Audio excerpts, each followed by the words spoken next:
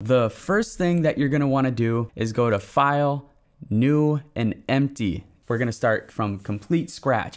Next, we're gonna go to Options, Audio Settings. We are gonna select our input and output device. Now, this is gonna be different for everybody depending on what kind of audio interface you're using. In my case, I'm using the Universal Audio Thunderbolt. I keep my sample rate at 48,000 Hertz. And this part is really important. You're gonna need to have your buffer length at 128 samples or 3 milliseconds. So there's no latency when recording vocals. A quick tip, they now have an option where you're able to select a metronome track. This is going to be your metronome track in your mixer. So if I select insert 5 and I turn on the metronome and I press play, I'm able to control the volume of that metronome track, which is very helpful when recording vocals. With FL Studio 21, it is now easier than ever to record vocals. All you really have to do is go up to this plus window right here. You can left click and select add an audio track, or you can just right click and it automatically adds a record track for you. And the best part is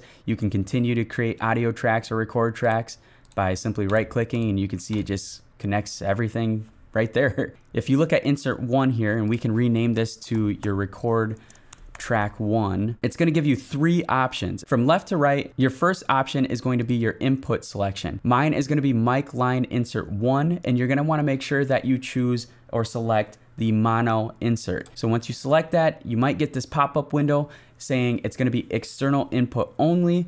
This is okay. You definitely want to select yes. As you can see, it's picking up my vocals already, and we're set to record. You wanna just make sure that the ARM disc for recording is turned on. You'll know when it's turned on when it's highlighted red. If you right click the record button, you're gonna see that there's recording options. The first recording option is recording starts on playback. We wanna make sure that when we press the record button, it's gonna start recording your vocals right away. This saves a lot of time when recording vocals. So let's go ahead and make sure that's checked. The next thing we have is disarm on stop. What this means is after we're done recording and you press the space bar to stop recording your track, the record button is going to turn off. You'll definitely want that checked as well. Now that we have these 2 recording options selected, let's go ahead and start recording our vocals. In the playlist, you can select the playhead anywhere. We'll just start at 5, I guess. Doesn't matter where you start. So let's go ahead and press R. As you can see, it's picking up our vocals. Everything is being recorded, and we are set to go.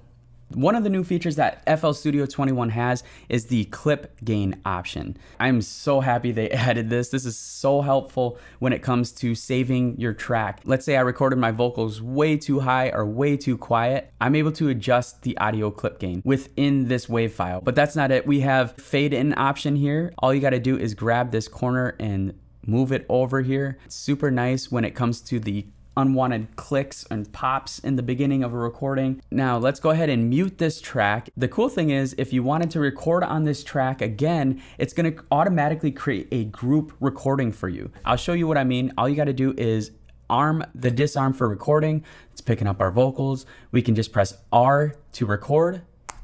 You can see it's picking up my vocals yet again, and it grouped these recordings. So there you have it. You can see that it is now grouped. This is awesome, especially when it comes to recording verses or you have to re-record verses. If you're vocal comping, this is super, super helpful. If you want to know more advanced recording options in FL Studio, be sure to watch this video.